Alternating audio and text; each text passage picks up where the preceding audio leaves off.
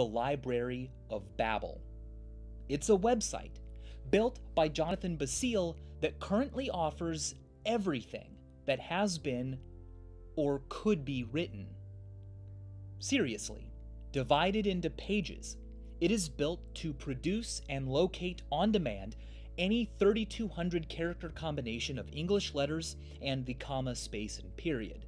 Basile has organized it all into hexagon-shaped rooms, each with 4 walls of books containing 5 shelves with 32 volumes of 410 pages each.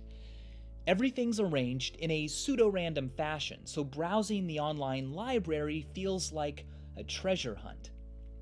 Here's how it works. Each page is given a unique sequential page number in base 10.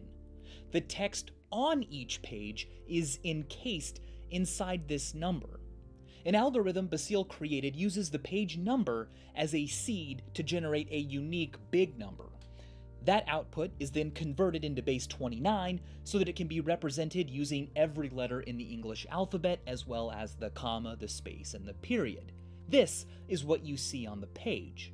Basile has made sure that the algorithm will produce every possible combination, and the same page number will create the same output every time. Which means that what is on each page is already predetermined. So, in a way, every page already exists. It only needs to be looked up. And here is the really mind-blowing thing. The contents of a page can be converted to base 10, sent through the inverted algorithm, and turned into the exact page number they're found on. It's a truly eerie experience, because you can find the permanent location for any 3,200 character text. You can find in this library the description of your birth, every possible description of your death, every poem, every joke, every lie, anything that could be said can be found on this site.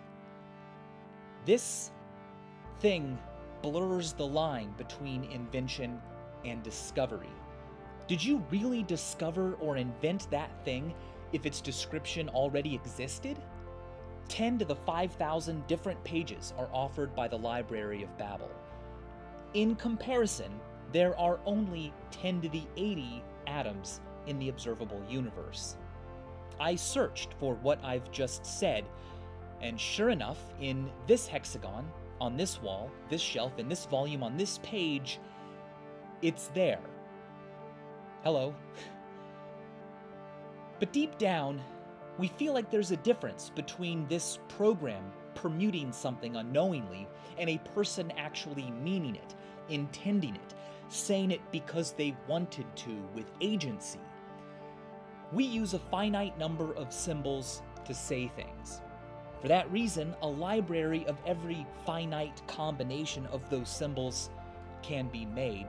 But just because it can be made doesn't mean it has been said. That is the power we have.